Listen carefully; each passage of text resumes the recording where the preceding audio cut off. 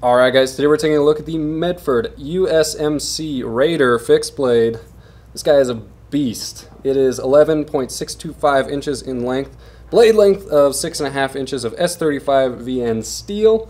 It's got a nice double grind to it. You've got slightly deeper hollow grind here than you do up here. I assume that's because the tip is reinforced for prying, cutting, stabbing, all those sorts of things. Handle length of 5 1/8 of an inch. Let me check on that.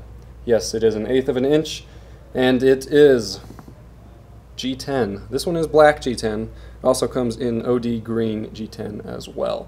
This thing weighs in at a whopping 1.3 ounces.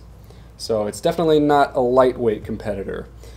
Here is a tactical clothespin for size comparison. So as you can see, this is a big knife. It means business. It also comes with this Kydex sheath. I'm just going to do it this way so that I don't cut myself.